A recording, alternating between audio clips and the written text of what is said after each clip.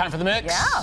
Yeah, we're going to start with my favorite story of the mix tonight. And, you know, it's my favorite story because sometimes you just got to get out of your comfort zone and just sort of do what you got to do to make other people feel comfortable. And if those other people are kids, your own kids, your niece, your nephew, why not, right? Absolutely. I have 13 nieces and nephews, so I've done a lot of crazy things. So you get it. I get it. I totally get it. And so there's these two guys, two separate stories. There's one dad in the UK who dressed up as Elsa. Oh, yeah. Of course, because which kid this day and age does not love Frozen, right? And it was all to make his little one there comfortable.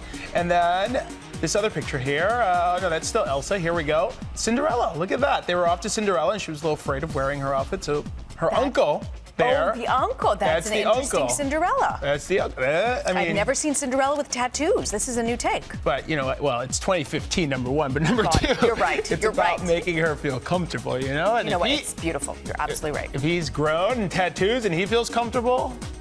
I think it's beautiful. And it's wonderful because it's to see uncles and nieces and daddies and daughters. What a great effort. Yeah, I don't know if I'd dress as Cinderella, but I would do something like that to help my nieces and nephews. I think it takes a real man to dress up like that and to feel confident and come forward. I agree. I applaud that.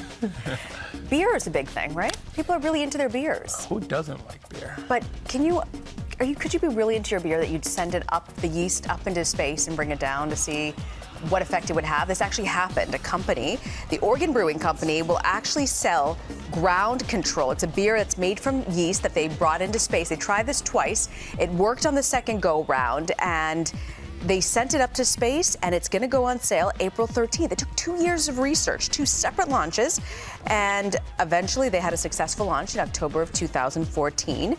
And it took place at the Spaceport America in New Mexico. So look out for this beer. Yeah, my question about this, which we don't know the answer, is does it taste differently? I was wondering the same thing. You have to drink less of it to feel a little, you know. What's the special mystique with space beer, right? I would like to know.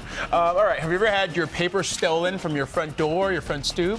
Not recently, no. No. Well, if it has happened to you at any point, you'd know that you would hate it, right? Yeah. And so there's a California man who kept having his Wall Street Journal for more than 10 years being stolen from his... 10 years? 10 years, a decade, He didn't call right? the cops? Well, he decided to get a camera. Put the camera out. Smart. And records it, finds the guy, and then leaves the guy a letter telling the guy that if he...